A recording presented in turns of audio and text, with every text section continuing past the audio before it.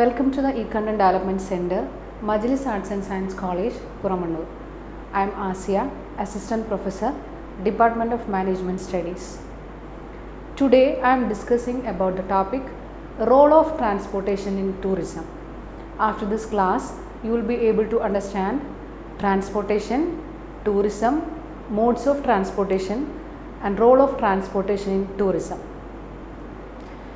Let us move to the topic. Role of transportation in tourism. What is transportation? The movement of people or goods from one place to another place by a means of transport is called transportation. Transport helps people to move from tourist generating area to the tourist destination area. Tourism is one of the fastest growing and perhaps the most far reaching industries globally. Transportation acts as an integral part of tourism, connecting the tourist generating and destination areas. The capacity of a transport system determines the pace of tourist flow. Besides an increase in the capacity of transport system, the provision of comfort, reasonably high speeds with safety, discounts in the ticket and light refreshments are incentives. It enhances the tourism activities in such areas. Sometimes good or bad experiences in transport services leave an imprint on the mind of the tourist for whole of their life. Sometimes good or bad experiences in transport services leave an imprint in the mind of the tourist for whole of their life. Hence, it is clear that tourist transport system is very essential for growth and development of tourism. Measures needed to boost tourism.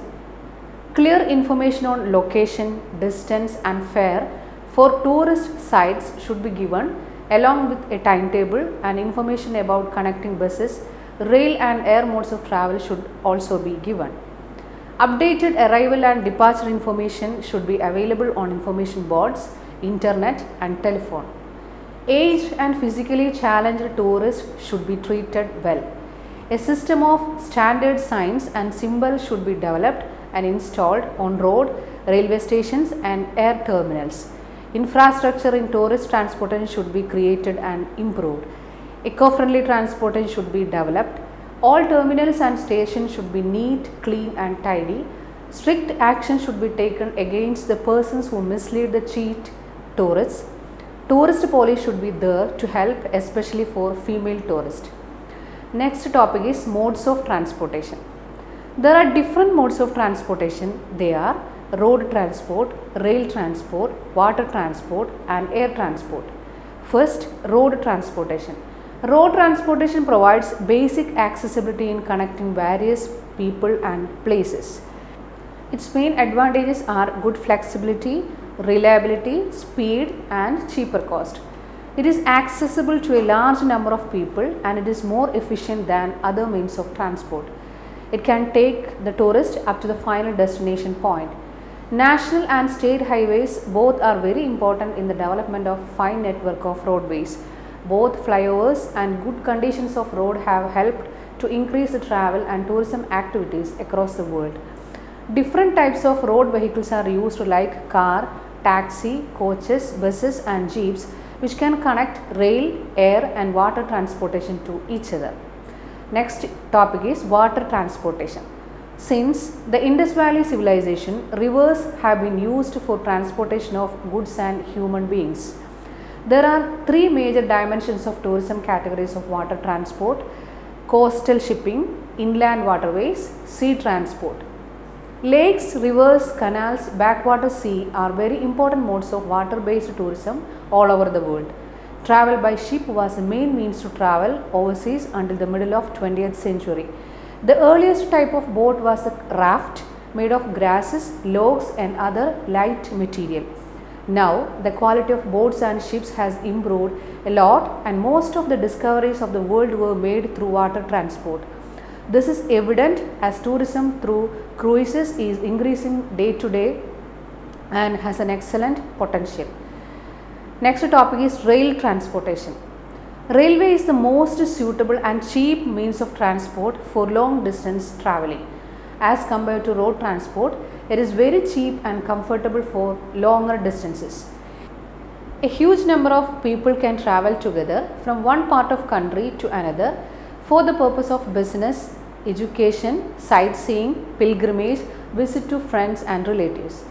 There are various categories of coaches including general, sleeper, AC classes, AC chair car, etc.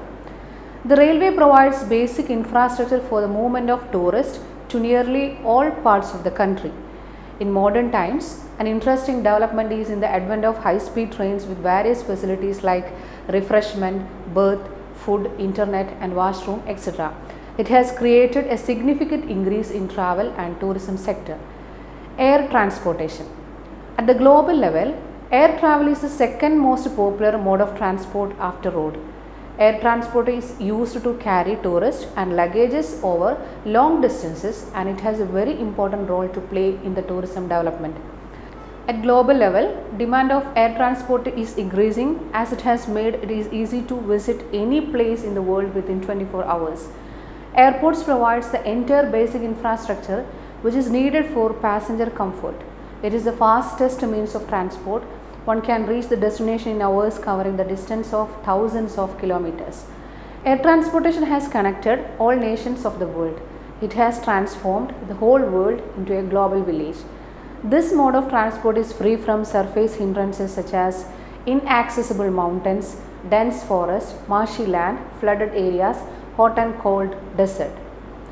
Popular airlines in India are Indigo, Air India, SpiceJet, Go First, AirAsia India, Vistara, Alliance Air, etc. Indian Railway and tourism.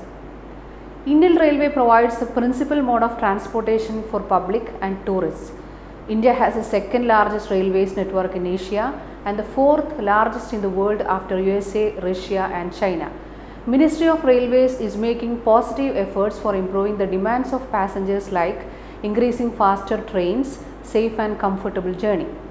Tourism promoting trains. Indian Railways are running few special trains to promote tourism in India such as Toy Train, Palace on Wheels, Fairy Queen, Heritage on Wheels, Bharat Darshan Train, Train of Darjeeling, etc.